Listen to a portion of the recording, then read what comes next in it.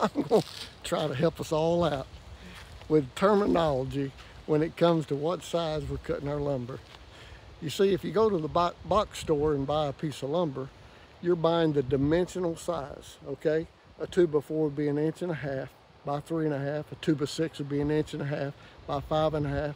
A 2x, what would be next? A 2x8 would be 1.5 inches by 7.25.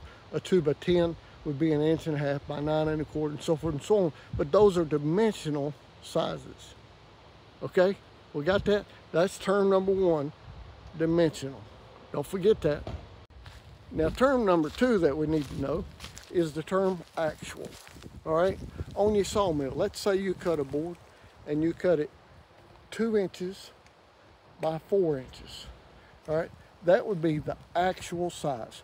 And these are the two terms that the lumber industry is using, actual and dimensional.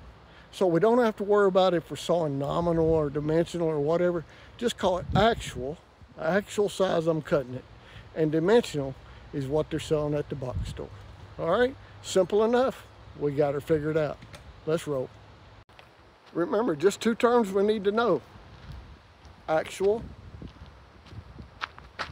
and dimensional.